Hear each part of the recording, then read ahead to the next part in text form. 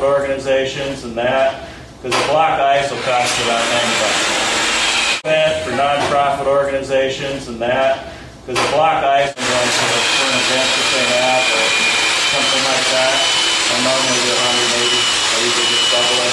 An event that they have or something like that, I normally do 180. I usually just double it. And then it depends. If it gets into a real conflict, you got to go into consideration for that. I had one carving a few years ago that, in actuality, it was a single block, but I had to bring in 3 different blocks because of the colors that they wanted. It was basically, it had a rainbow going over a cross. It had a ring to the colors that they wanted. It was basically, it had a rainbow going over a cross. Years ago, I did that one. That was $575 a day.